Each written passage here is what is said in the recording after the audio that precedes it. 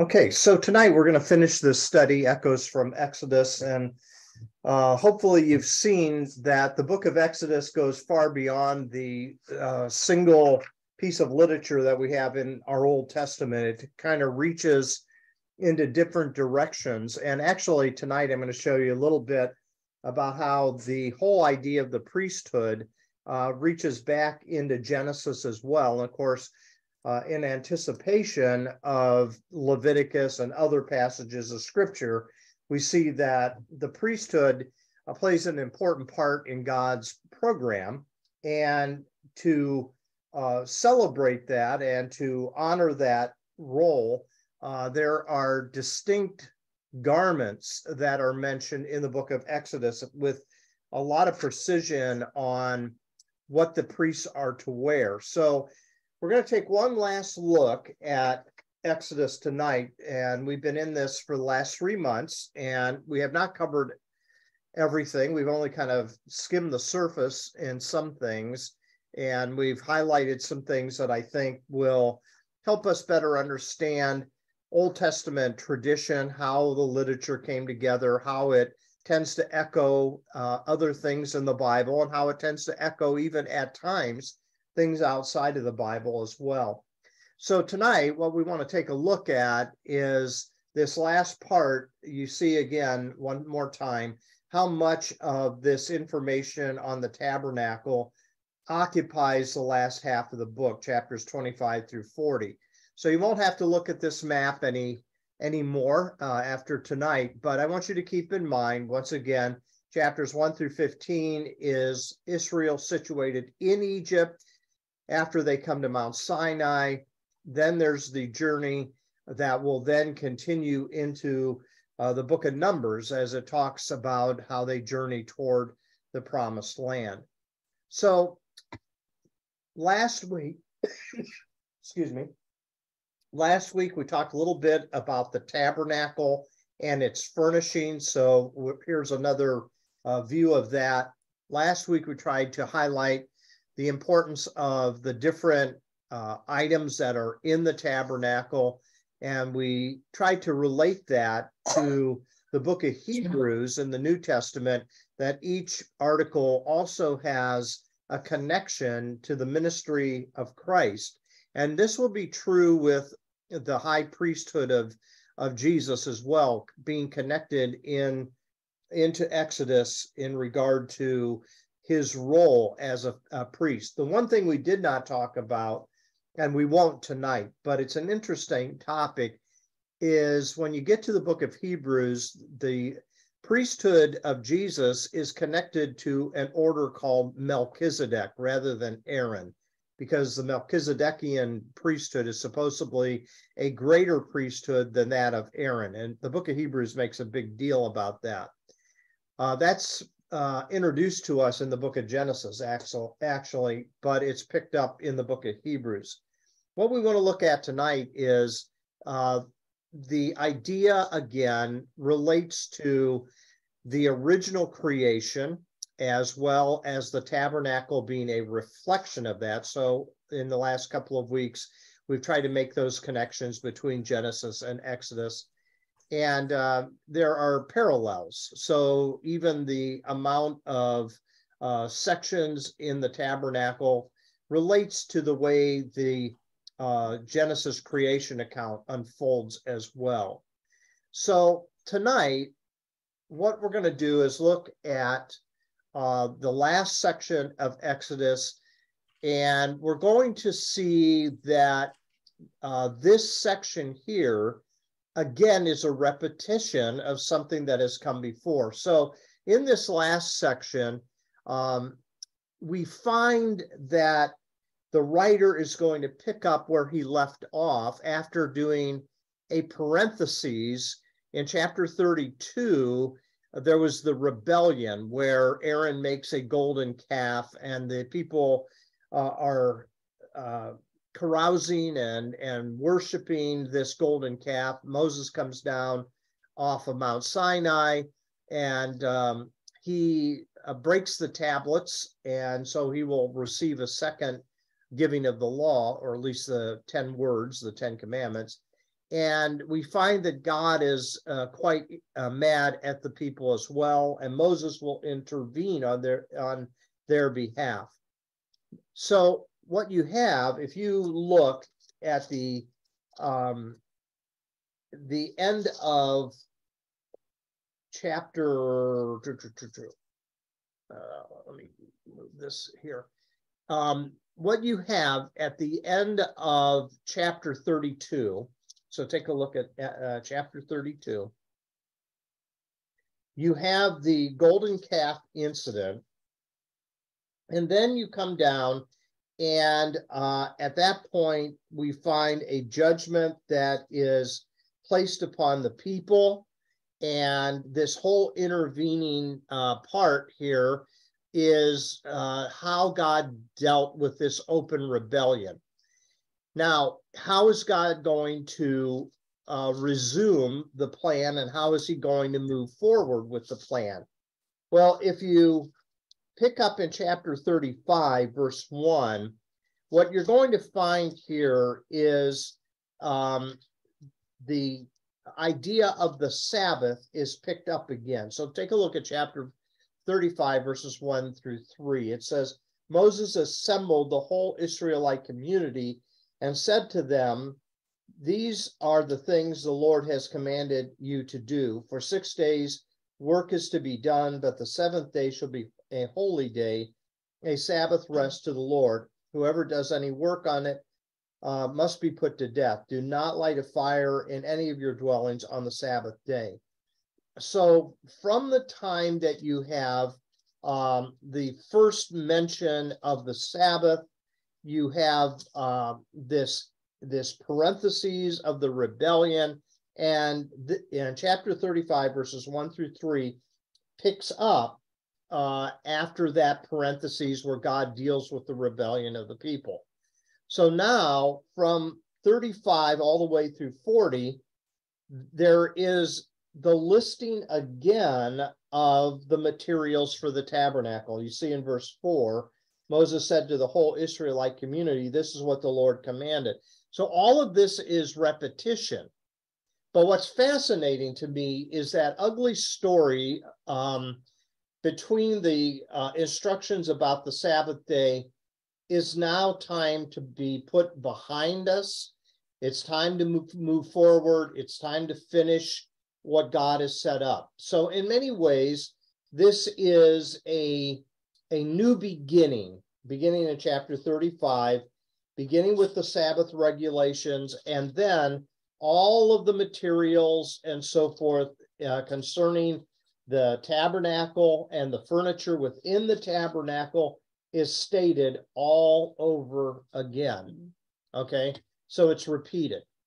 So what we have now is a new year. So if you just kind of look at chapter 40, verse 1, it says, then the Lord said to Moses, set up the tabernacle, the tent of meeting, on the first day of the first month. So with the erection of the tabernacle, it is the beginning of a new era. It's the beginning of a new year. Here is a new people, a new beginning. God has forgiven them for what they've done before. Now, what we know as we fast forward into the chapters following in the book of Numbers, this generation will end up wandering in the wilderness for 40 years because they rebel again by not believing that God is going to take them into the promised land. So God is picking up where he left off. That's the point of this slide. And what we find is that he's going with full intention to pick up from the forgiveness that was mediated by Moses. Now, Moses, in many respects, is acting like a priest in that episode where he intervenes on behalf of the people. So in this chapter, there is now the beginning of the priesthood. So I want you to actually go back to chapter 28, okay? So in the first giving of all the materials of the tabernacle. If you look at chapter 28, there is an entire chapter that is devoted to the priestly garments, what they are to wear. If you can keep your thumb there, one of the things that you'll find is that when you get over to chapter 39, okay, if you keep your thumb in chapter 28 and go over to 39, there it's repeated again, okay? Verse 1, from the blue and purple and scarlet yarn, they made woven garments for ministering in the sanctuary. This is 39:1. And they also made sacred garments for Aaron as the Lord commanded Moses. So if you were trying to read Exodus from beginning to end, like we would any other book, when you would get to certain parts of it, you go, this sounds familiar. It's a repetition. So you don't really need to read both chapters because it's saying the same thing. But here's what I will do. Let's take a look at one of the chapters, and let's use chapter 28 for the time being, because in chapter 28 is the first giving of the garments. So I'm going to read a little bit of this, and then we're going to tease it out a little bit and see why this is such a symbolic apparel. So verse 1, it says, have Aaron, your brother, brought to you from among the Israelites, along with his sons Nadab and Abihu, Eleazar and Ithamar, so they may serve me as priests. Make sacred garments for your brother Aaron to give him dignity and honor. Tell all the skilled men to whom I have given wisdom in such matters that they are to make garments for Aaron for his consecration, so he may serve me as priest. Now you see the repetition of the word priest is coming up over and over again. These are the garments they are to make: a breastpiece, an ephod, a robe, a woven tunic, a turban, and a sash. And they are to make sacred garments for your brother Aaron and his sons, so they may serve me as priests. So that's 3 times in this paragraph that this word priest has been mentioned, and the clothing is to be a symbolic representation of different meanings that are encapsulated in the choice of different things. So verse 6, make an ephod of gold, of blue, purple, and scarlet yarn, finely twisted linen, the work of skilled craftsmen. It is to have 2 shoulder pieces attached to 2 of its corners so it can be fastened. Its skillfully woven waistband is to be like it, of one piece with the ephod and made with gold and with blue, purple, and scarlet yarn and with finely twisted linen. Take 2 onyx stones and engrave on them the names of the sons of Israel in their order of birth. So all of this has meaning. So the best parallel that I think we can understand is the royal garments. I don't know if you've watched the series The Crown on Netflix, and there's another one called Harry and Meghan. It's kind of telling their story of how they got together and stuff. But it's pageantry, and it is the beauty of all of these garments and so forth that shows off the royalty and dignity of the royal family. In many ways, that's what's happening in the priestly garments. It's giving dignity to Aaron and his sons who are going to serve as priests. Now, we would think, okay, we're finally introduced to a priesthood. But what is being played off of is, again, the book of Genesis.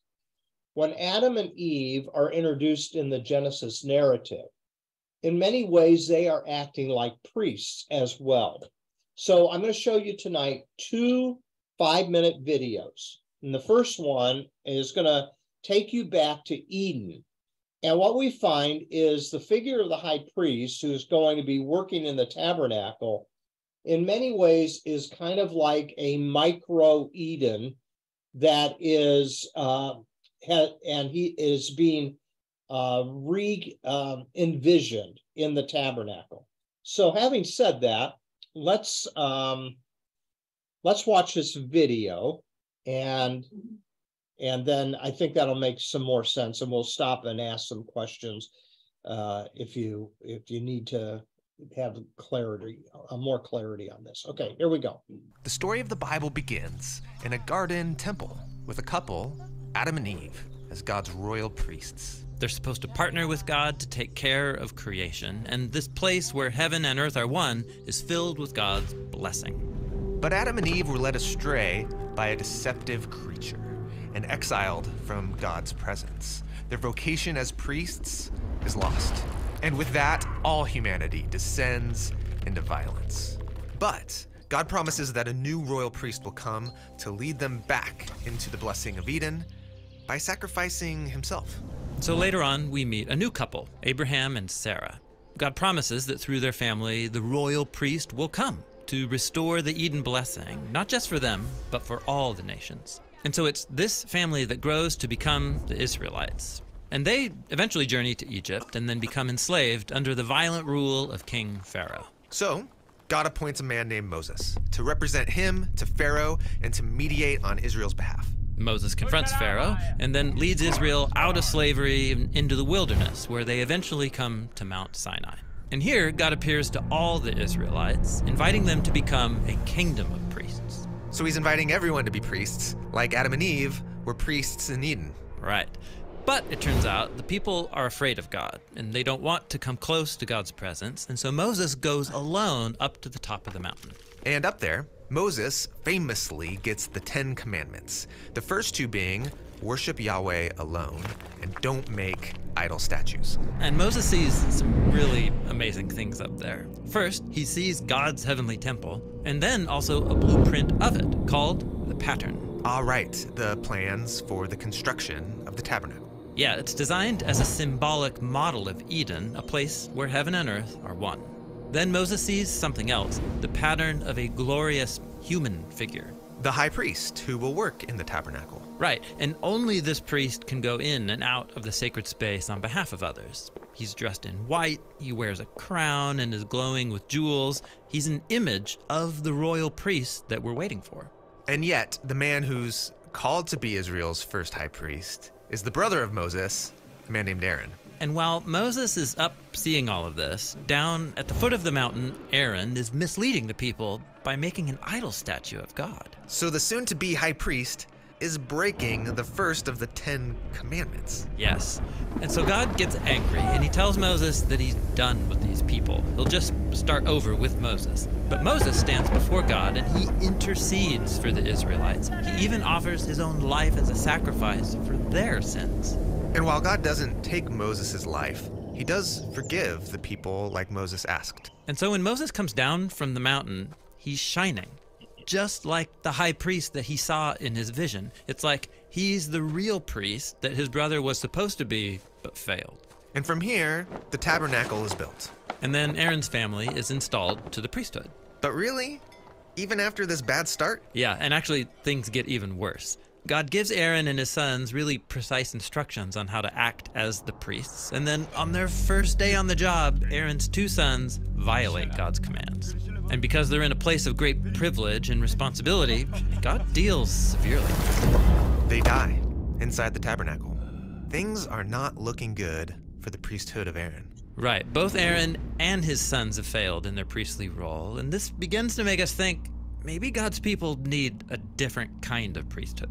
Maybe one that's more like Moses, who surrendered his very life over to God. Yes, and while Moses is great, he also fails to be fully obedient to God. And so both he and Aaron die outside the land promised to Abraham. So Moses was only an image of the kind of priest that God's people will need. Right, we're still waiting for this ultimate royal priest who will intercede like Moses and offer his life for the failures of others. The Israelites eventually make it into the promised land, and there they appoint a king and establish a kingdom. Perhaps now God's royal priest can arrive And this brings us to King David, and his story is what we're going to look at next.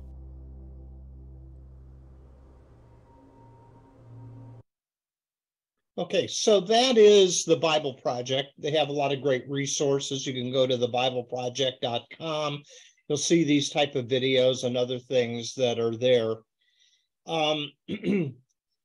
He makes a point, Tim Mackie is the teacher, of how what we have already said, a lot of things that are within the tabernacle are reflective of things that God set up as a tabernacle within the whole created order. We talked about that last week in the book of Hebrews. Then what we find is that looking forward, we find that God wants all his people to be priests, in the sense of people that intervene and represent God and that type of thing. So in chapter 28, these garments are to highlight and to elevate, in many respects, this temporary priesthood that will then be fulfilled in the person of Christ much later. But all of that is kind of built upon Adam and Eve being the first priests, if you will, that intervene on behalf of the entire created order. So the priests are in some ways fulfilling a representation on earth of what God is doing throughout the whole cosmos. So again, a lot of these are big, broad, bold brushstrokes that take some effort to try to understand. That's why the writer of Hebrews tries to keep taking all this material and saying that was for then, but all of this is fulfilled in Christ. So video number 1 kind of introduces that. Video number 2 here follows up on that first video, and it kind of elaborates a little bit more. So let's watch it at this time. So if you lived in ancient Israel, one of the most important places was the tabernacle. The tabernacle was a sacred tent that the Israelites carried as they journeyed to the promised land. And it was sacred because it's where the heavenly presence of Israel's God lived on earth. And the tabernacle had an important design to show just how special it was. There's the outer courtyard, then an entry room into the tent, and it leads into the center of the tabernacle, the Holy of Holies, God's personal throne room, and it's guarded by these heavenly hybrid creatures called cherubim. Notice, the closer that you get to the center, the more sacred the space becomes. The people who work in the tabernacle are called priests, and they care for the sacred space, offer sacrifices on behalf of Israel, and announce God's blessing over the people. Yeah, these priests represent God to the people, and they represent the people to God. So think of both the tabernacle and the priests who work in it like gateways that link together heaven and earth. And this is why the tabernacle was eventually brought up to settle on a mountain, because mountains are where earth meets heaven. Now, one thing that's missing in this tabernacle that you would find in every other ancient holy space are idol images that physically represent the God. Oh right, Israel's God explicitly commanded them to not make any idol images. And that's because in the Bible, all humanity is God's image. This is what we learn in the first pages of the Bible, where Adam and Eve, in Hebrew their names mean human and life, they're called God's image, which means they represent God in his holy space. And that holy space is a garden in a land called Eden. Yes, and the story is designed to show that Eden is the reality that the later tabernacle symbolized and pointed back to. For example, look close at the descriptions of Eden. There's the larger region on the land that's called Eden, but then within Eden, God plants a garden. And then in the center of that garden, God plants the tree of life. The design of Eden matches the tabernacle design. Yes, and there are details in the Eden story that are developed much later in the Bible, showing how Eden is on a high mountain. Because they're in a place where earth meets heaven. Exactly. And God tells these humans to work and to keep the garden. these are the same words that are used later in the Bible to describe what priests do in the tabernacle. So Adam and Eve are God's image and are like priests working and worshiping in a type of heaven on earth temple. Yes, they represent creation before God, and as God's image, they represent God to all of creation. And they do all of this in this sacred space that's saturated with the life and presence of God. And so God tells them to rule creation on his behalf. They're like priests who embody God's heavenly wisdom and rule here on earth. You could call them royal priests. Exactly. Now, this whole setup, the royal priests in God's presence, where there's abundance and life, in the book of Genesis, this is called God's blessing. But it doesn't last very long. No. Humanity is deceived by this rebellious creature. They're unsatisfied with being images of God, and so they make a grab at being God, ruling creation on their own terms. And so God exiles them from the garden. And God places cherubim at the door of Eden to guard the way back in. This is tragic. Humanity has given up the role God made them for. But it's not the end. The rest of the biblical story is about God's mission to undo this tragedy so that humans can regain access to the heaven on earth place where they can finally become God's royal priests.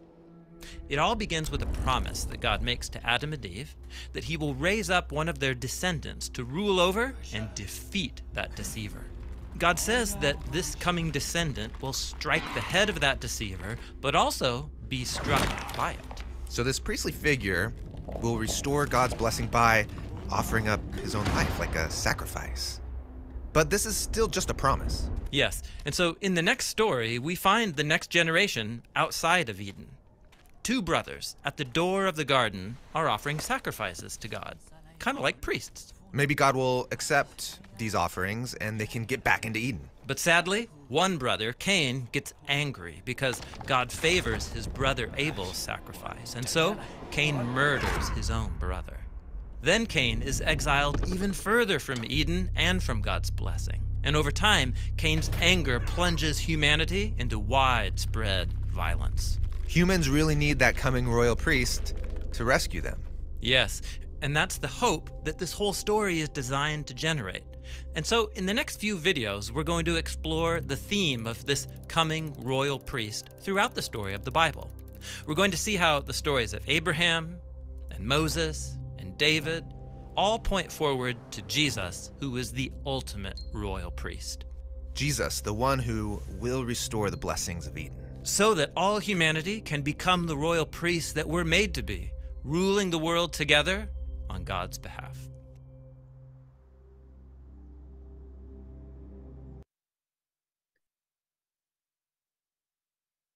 Okay, let's stop there.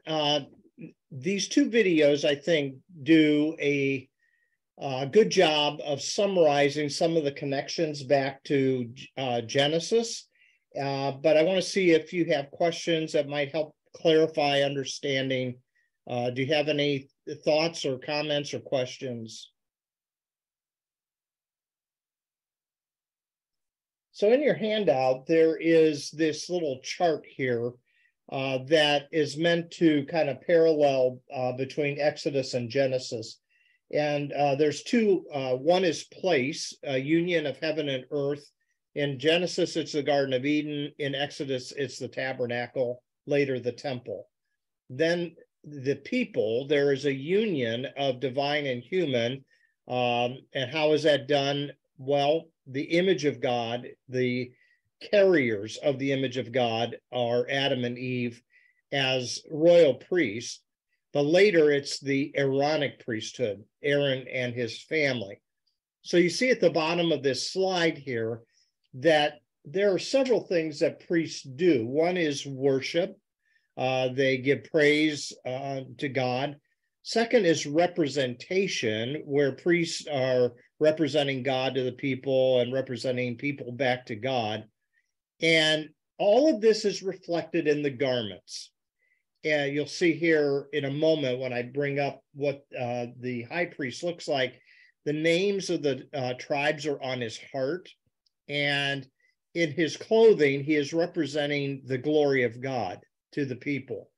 So when you think even to this day and age, why priests and pastors sometimes wear robes that have a lot of symbolism on them in high church type denominations, there is all kinds of symbolism from the stoles that are worn, to the images on the stoles, to the colors of the stoles that they wear at various times during the year. All of this is kind of a carryover from this period of time in Exodus, where it's made to inspire people as they look at it, and it's meant to give respect to the individual that is the priest, who is representing them before God and pronouncing a blessing upon people because they have that special calling to be a priest. So perhaps you've had experience in different opportunities where a pastor or a priest is wearing different garments that in some ways seems to be so foreign to our everyday experience, especially with the dressed down tendency currently, even within the business world. So some churches, though, still hold that as a way of helping people to connect to God. And that's true with a lot of the stained glass that's in churches. It tells a story. When you look at windows, it tells a story of many of the big stories in the Bible. Other symbols, whether it's a Trinity type symbol, or whether it is the ichthus that looks like a fish, all kinds of different things, or the chi rho, which are two Greek letters. There's a lot of symbolism in some churches. And if you've ever had an opportunity to walk through some of the more elaborate cathedrals in and around our area, you'll find a lot of the ongoing legacy of what is introduced here in Exodus. Any thoughts there? Yep. I mean, I grew up with that in the Lutheran church. Yeah. The pastor always wore a robe, and whatever season it was the stole was a certain color, and the altar was too. So as a kid growing up with that, what impression did that make on you, Beth? I mean, he was important, but I mean, it was like still, God was important. I mean, that was always the emphasis and stuff, but I mean, I learned a lot through my great aunt because her husband was a minister. But it was just, I just accepted it. It was like, this is how church is. The reason I ask that is because I think you could take it one of two ways. So you could see that as a window into a lot of symbolism by what they wear and the different stoles and stuff, or you could take it as we're better than you because we wear all of these garments, that type of thing. Oh no, I never. Okay.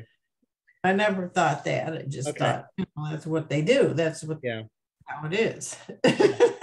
Just that strikes me about because I grew up Catholic, that you're separated from God still, because they were the only ones that had that line, like the priest, the high priests, and you had to confess your sins to them, not directly to God, because you didn't have direct communication with them. And it's funny that they didn't even do a thing about the second covenant. that now we can go in his presence. It's kind of funny, like it's stuck back in the old way of thinking, I think. But well, what could have started out as a very good thing, especially during periods of time where people were illiterate, even, to look at the priest, to look at the stained glass was a way of learning the stories and having them visually reinforced. When it becomes a means of control or power influence over people, then I think it's lost its purpose a little bit. But you can see where some of this comes from. Here, right here in Exodus, a lot of this was instituted not long after they were delivered out of Egypt. And it was carried on as long as there was a standing tabernacle or a standing temple. Priests wore specialized garments that set them apart from the laity. So we'll see that in a picture here in a moment. Other questions or comments? So this is one visual of a high priest garment where he's wearing the ephod, the breastplate, the turban, those type of things.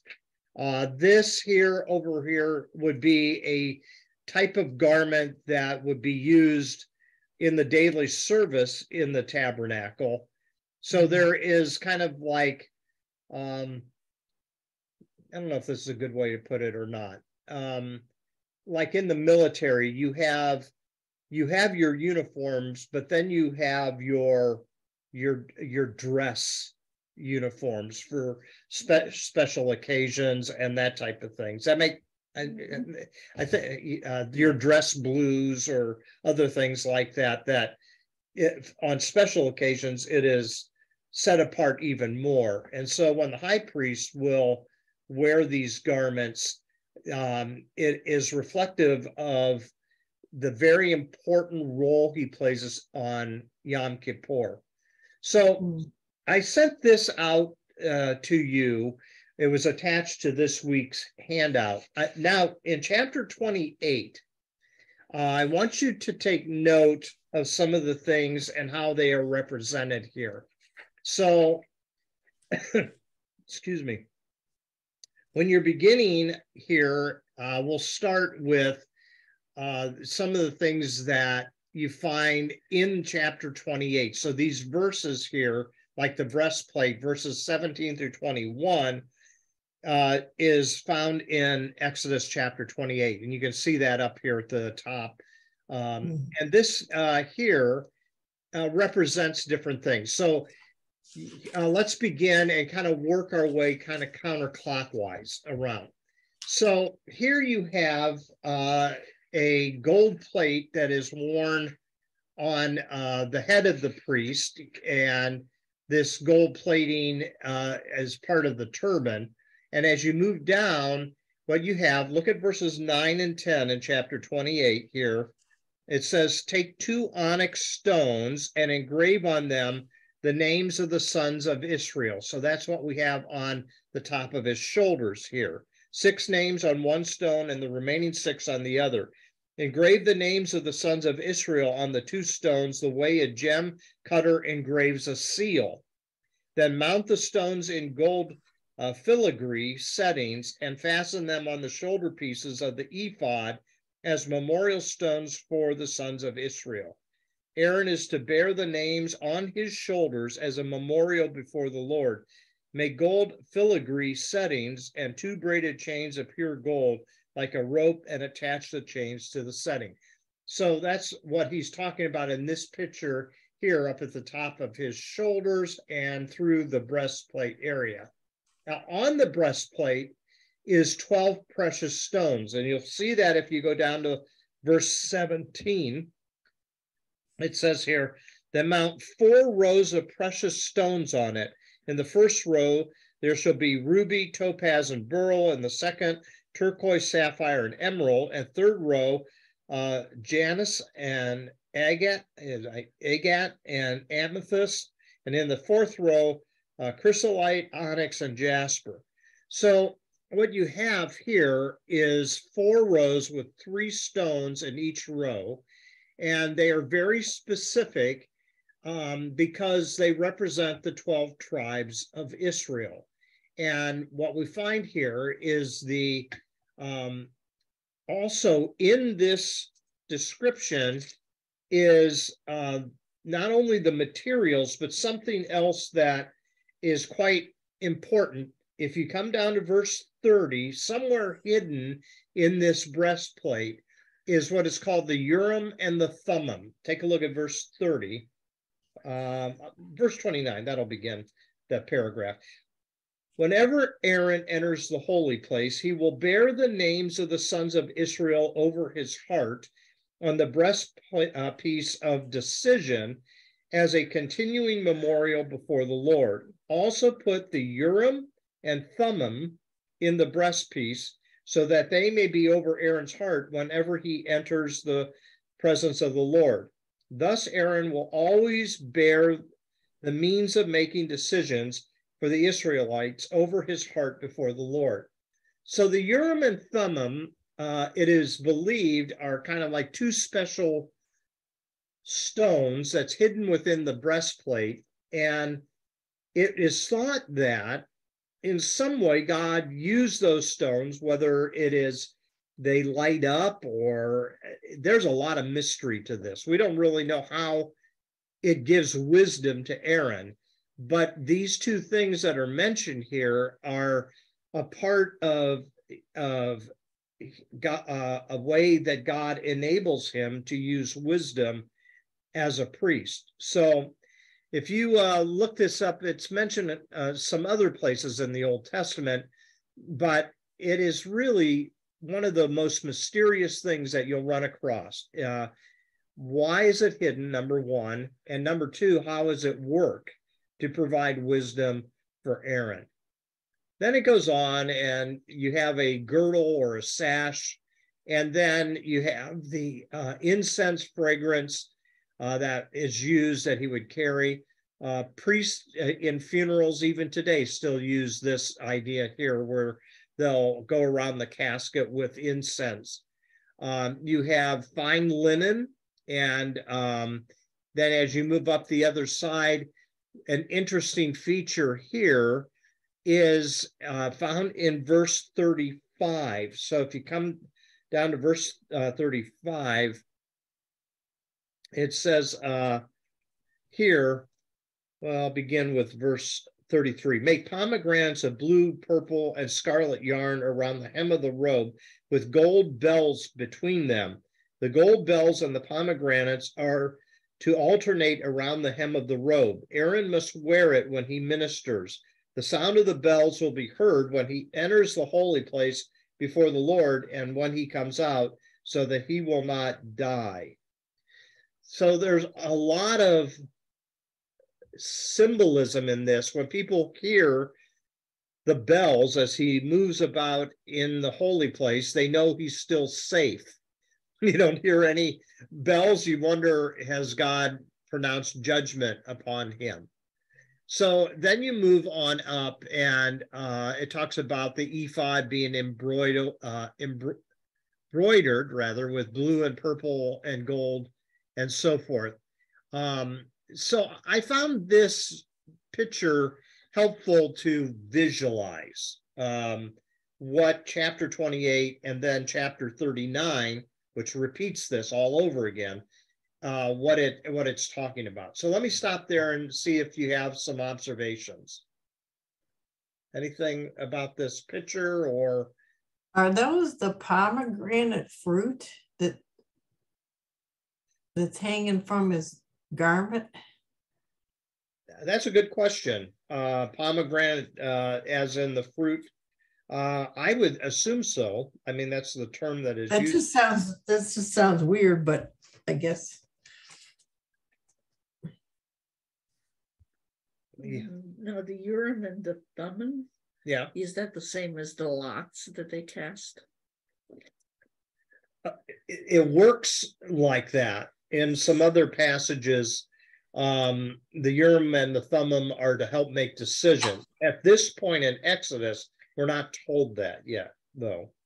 All we're told is somehow this is part of how God is communicating to the priest. So it's not the same as in the New Testament when they're looking for a new apostle, then they're casting lots. It's not the same. No, it's not in the New Testament. No. How there was the casting of lots when it fell on Stephen to replace Judas in the book of Acts. That's not this, but the technique that they used to choose the replacement for Judas, it's worth some research. I'm not sure I know off the top of my head. So, other comments or observations or questions? Why did they swing the incense around a casket at a Catholic funeral? Smoke. Kay, do you have an answer on that at all? Did you learn that in catechism at all? I did learn that, but mainly I was reinforced when I lived in Asia. They, like the service for the hungry ghost, they use incense because it can go into spirit. That's how they believe that it's pleasing to God, and in the Catholic Church it is as well. Okay. I think incense in general, even in the tabernacle, is the idea of a sweet savor before the Lord. Now that's the altar of incense. Now, what you're asking though is in relationship to funerals. Why does the priest walk around the casket and do the incense? In some ways, I think it's part of the doctrinal beliefs of the Catholic Church that the priest really does assist the saints into the presence of God. So it's reflected even in the prayers. Let's assist, I'm just going to throw a name out there. Let's assist Frances on her way to God with our prayers. And so if you've been a part of a Catholic funeral, there will be prayers that are read, and then usually there's some type of response by the people that are present there. So the priest will say something, and then there will be a response that is usually known by heart by Catholic individuals. But the purpose behind it is we're assisting our loved one into the presence of God. So that's not only true at the church, but some of those prayers are said at the graveside as well. One of the prayers is, let perpetual light shine upon whoever it may be, this individual. So it's this idea that the priests still play a critical role in mediating on behalf of individuals, especially at the time of their departure from this earth. So I would think that the incense is kind of built upon this, again, Old Testament imagery here that is used. But next time I'm driving the hearse and I have a priest in the vehicle with me, I'll ask him specifically, what is the symbolism of the incense around the casket? Yeah. And they swing it to keep it smoking or keep it going? Why do they? Well, yeah. What's fascinating, I don't know what the ingredients are that begins the smoke that comes out of the censer. But, the swinging of it allows the incense to continue to smoke out, come out of the scepter or whatever it's called. So any other insights on that or comments? I did not grow up Catholic, so I don't know a lot of the theology behind some of these things, but the best answer I can give you is that much of the Catholic sanctuary is set up and it has a lot of reflective elements that go all the way back into the tabernacle and temple of the Old Testament. That is also true. Do any of you have relatives that were in the Masons or are in the Masons? Yeah. Okay, so their whole protocol is built upon Solomon's temple and the imagery that comes out of Judaism. So I remember on one occasion, this years and years ago, I was going to do a Passover Seder, and Pat Mann, who is really involved in the Masons, says, I can get you the high priest garment and you can wear that. And do you remember that, Esty? I wore that on an occasion where, and I mean, it looked like this picture here. So the Masons draw a lot of heavy symbolism in that. And if you've ever heard a Masonic part of a funeral, a lot of it is built on verbiage that comes out of this whole Old Testament setup.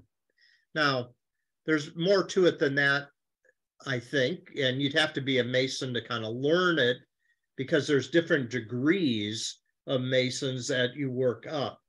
And the higher it goes, the more secret it becomes. And if if you watch a couple of the Nicolas Cage movies on National Treasure and stuff, there's a lot of Masonic symbolism in those movies as he's in search of treasures that were hidden below the Liberty Bell and all this and that. They're good movies, but I mean, so anyways, symbolism plays an important part. Even within the Masons, you'll see the compass, emblem and that type of thing. All of that kind of goes back to this idea of building the temple and that type of thing too. So well, the Russian Orthodox, the priests, the way they wear things, what is that related to? I couldn't tell you. I would imagine that any Orthodox type of expression of Christianity builds a lot on these images. But what their special, unique elements are, I can't comment on. I don't know in particular about the Russian Orthodox. But can I ask my dad? Yeah. Other questions or comments? So the whole idea, I think, overall is through the tabernacle, through the priesthood, you're trying to restore the paradise that was lost. And just a couple of interesting things here. When you read, so go over to chapter 39 now of Exodus. There's terms that are used here, which is interesting. So chapter 39, verse 32. So here you see in chapter 39, there's the ephod and the breastplate and priestly garments restated all over again. And then when you get down to verse 42 and 42. So 32 says, so all the work on the tabernacle, the tent and meeting, was completed. The Israelites did everything just as the Lord commanded Moses. Verse 42, the Israelites had done all the work just as the Lord had commanded Moses, and Moses inspected the work and saw that they had done it just as the Lord had commanded. So Moses blessed them. So what's fascinating in the Old Testament is this word completed is the same word that is used back in Genesis 2:1 when God completed his creation. It's a Hebrew word kala, and it's the idea again of the big creation is reflected in the tabernacle. So, and this whole idea is paradise can be restored as they continue to carry out their role, not only the priesthood found in Aaron, but a kingdom of priests, as we saw in the video as well. So when you get up to chapter 40 then, which is the last chapter in the book of Exodus, finally the tabernacle is set up. So all of this has been manufactured, and then it is finally set up. And then notice what happens in verse 34. Down in verse 34, what you have is the glory of God. It says, then the cloud covered the tent of meeting, and the glory of the Lord filled the tabernacle. Moses could not enter the tent of meeting because the cloud had settled upon it, and the glory of the Lord filled the tabernacle. In all the travels of the Israelites, whenever the cloud lifted from above the tabernacle, they would set out. But if the cloud did not lift, they did not set out until the day it lifted. So the cloud of the Lord was over the tabernacle by day, and fire was in the cloud by night, in the sight of all the house of Israel during their travels. So these are people that are on the move. They are moving from a place of slavery to a place of freedom, from a place of enslavement to a place of owning a land that is flowing with milk and honey. So you can see here on this particular slide, the book of Exodus then sets the stage for the other stories that are going to follow in the Old Testament. So as they exit out of Egypt, they commemorate that exit yearly in the Passover, and they are searching for a kingdom. Well, that never fully comes to pass, and what you find is this idea and expectation is still prominent into the New Testament. What Matthew does in his gospel is he draws a parallel to Moses. Jesus is paralleled with Moses. So Moses goes to Mount Sinai. Jesus is communicates this new law on the Sermon on the Mount. And then in 3 of the Gospels, all of them but John, the Lord's Supper is tied to the Passover. And even Jesus' death is modeled on the sacrifice of a lamb. Mm-hmm. And remember John the Baptist, behold the Lamb of God that takes away the sin of the world. Later, Paul will use the same Exodus story as he compares a person going through the waters of baptism to Israel passing through the sea.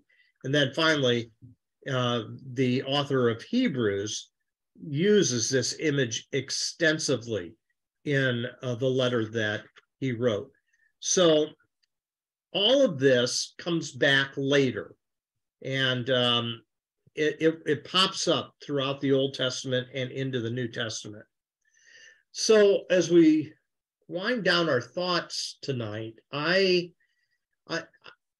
do want to say that the book of Exodus it's fascinating, but it's very challenging. There's a lot more to it than the Sunday schools type of stories that we teach kids. You know, the giving of the 10 Commandments, the parting of the waters, that type of thing. It's a very richly layered book that it represents multiple traditions by virtue of the fact that you see repetition in the book of some of the same things that were said before. What you have is a very important piece of literature that will influence Judaism through the rest of the Old Testament, and it will have an impact upon Christianity as well through some of its symbolism on into our own day and age. So some of those churches that still use a lot of the imagery here, you find in what is called high churches that will use a lot of written prayers, a lot of stained glass, a lot of symbolism including the robes that the priest or the pastor would wear, that type of thing. So you can see this book is not just something that's in the dustbins of history. It is something that continues to have influence down to our own day and age. I think if we can take away the big picture, what I think we can find is that in spite of some of the troubling chapters that you'll find in the book of Exodus, like God wanting to wipe out his people that he just delivered out of Egypt and other things like that, what you'll find is this becomes in many ways an ongoing influence of inspiration to people that have been impressed for thousands and thousands of years. It's interesting that in the Black church, the book of Exodus plays a critical role in the life of the Black church. Why? They found many parallel situations to the Israelites. And what happens in a Black church is you'll notice that the pastors are often given elevated titles, bishop, different things like that. That's kind of reflected all the way back into there is a deliverer that's coming, this man or woman, primarily in a Black church. It's usually a man, but sometimes it's a woman too, that represents God's desire to deliver people even in this day and age. So you can follow this probably in a number of different paths, depending on which route you want to go with it. But anyways, hopefully you learned some things over the last few weeks, and continue to read it, and you might notice things that we didn't even bring up in our study. I'm sure there's tons of stuff that I overlooked or missed. So any thoughts, comments, or questions as we finish this study up tonight?